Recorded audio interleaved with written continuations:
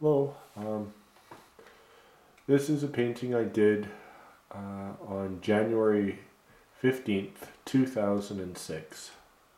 I painted this landscape outside on location. It was pretty cold and windy. Not super cold. It was probably about minus 16 or minus 18. Um, I'm looking at it now, and the sky just kind of fell apart, and the snow was everywhere. It was blowing. The painting I did this well, I'm not sure if it's a sketch or a full painting, but I did this in about 20-25 minutes.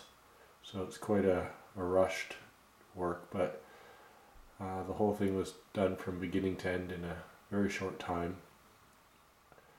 You kind of have to work really quick because the snow is like sand, and when it gets into your palette, it's like you're moving around pieces of rock, and you're moving around. So if and it's really unworkable. So I was very fortunate. I would kind of take my brushes and dunk them in. I'd put these globs of paint, and then I would dunk the paint brush inside this huge mountain of paint, and then kind of mop it on the painting. So, which is, but the whole painting just kind of happened so quickly. It was a perfect moment for me. In that whole duration of time, I there was not one thing that kind of went wrong or that I had to kind of overcome. The whole thing just kind of naturally fell into place. So it was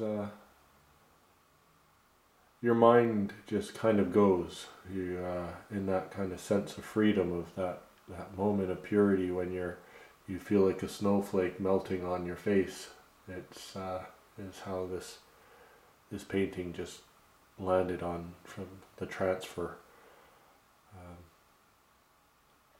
I always think that you should paint, if you're going to paint a landscape, you should actually be in front of it and paint and engage in what you're doing.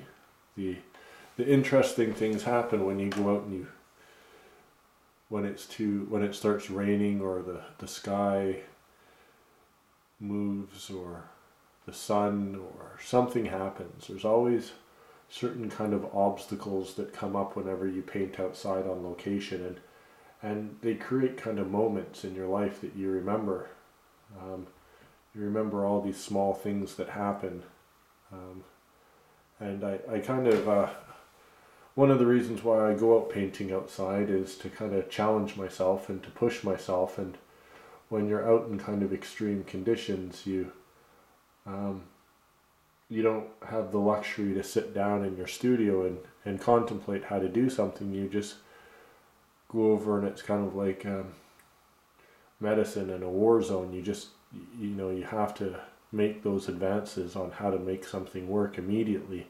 So you just work on impulse and you work on instincts when you're painting, and so you're not trying to replicate or copy anyone. You're just so focused in that it's a bit of a catalyst in accelerating your artistic movements forward.